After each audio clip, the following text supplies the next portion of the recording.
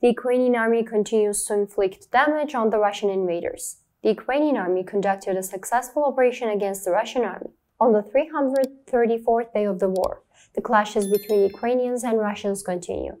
While the Russian army continues its attacks on the eastern regions of Ukraine, the Ukrainian army responds to the attacks of the Russian invaders. The Ukrainian army has again carried out a successful offensive.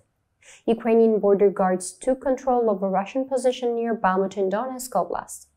According to the Ukrainian State Border Guard Service, on January 22, one of the state border guard battalions advanced and took up positions against Russian troops. The border guards used mortars to provide fire support. The Russian invaders fled under heavy fire, while the border guards cleared the area and fortified their positions. Russian casualties are under investigation. To reach all the actual news fast and reliable worldwide, please don't forget to follow and like us.